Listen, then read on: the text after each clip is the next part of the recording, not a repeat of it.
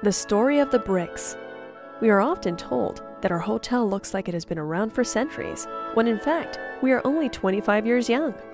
When the hotel was under construction, the designers wanted to create the look of an older building, and this was accomplished by purchasing handcrafted bricks from Germany to show natural aging as the first brick was laid. The shipment of bricks arrived at our back door via the Niagara River after its journey across the Atlantic Ocean and weaving through the St. Lawrence River.